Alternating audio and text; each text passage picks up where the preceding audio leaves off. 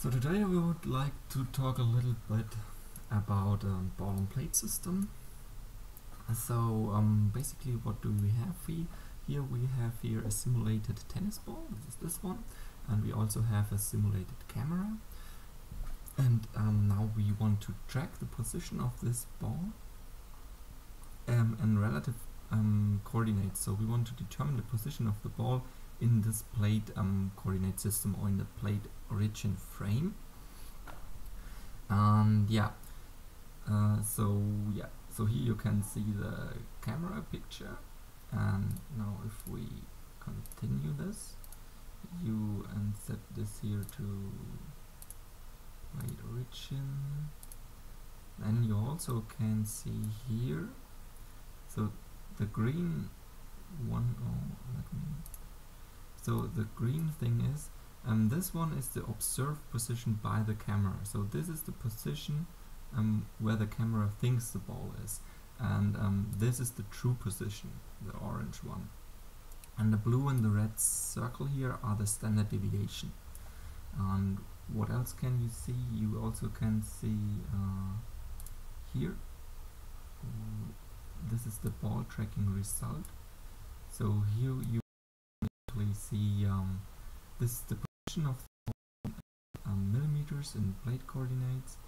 So this is the X direction of the plate, this is the Y direction. The Aruko markers of the plate are used, as you can see here, to determine the plate origin.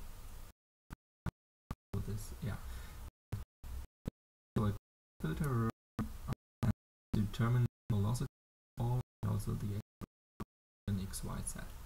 It's the position of the ball in millimeters. So the setup. Robot because this longer original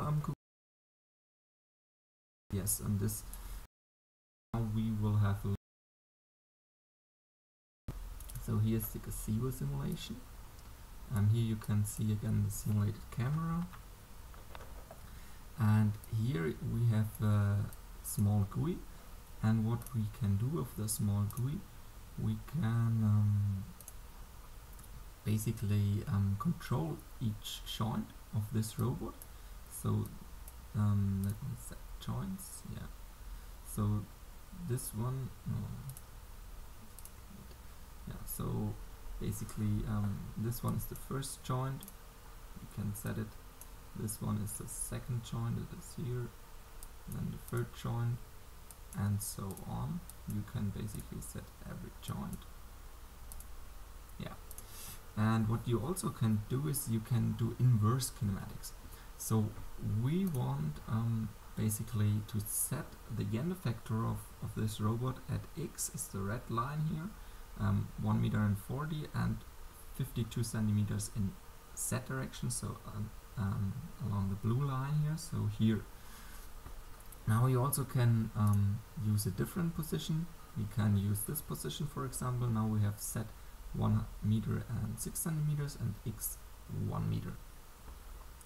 And yeah, you can play around a little bit with these.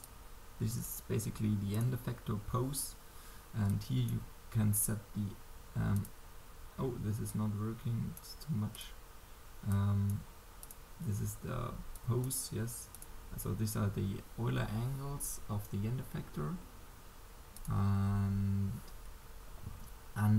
the algorithm not always finds a solution here. So this is quite critical to find always a solution for this. And there are sometimes there exist multiple solutions, and this is not so easy. So, but in this up position, you can really play around with these in some amount, right? And it is working. Now what else we can do is local positioning control. So in the local mode you can basically set the alpha joint. This is the rotation. Oh, it's not possible so far. This is the rotation around alpha, and this is the rotation around beta. And just by these two rotations around alpha and beta, we want to control a ball lying on a plate, and we use a state controller, or we can use an LQR controller, and we can set in here the control matrices just from MATLAB. And here you can see the simulated true ball and the detected ball, and this is the arrow between these two, so the arrow is below 1 centimeter, which is quite nice. But for the controlling now, just the Gazebo true ball position is used, and you can basically do a jump here. You can set this parameter, so now we want to control the ball at x 17 centimeters, and we also can plot this here.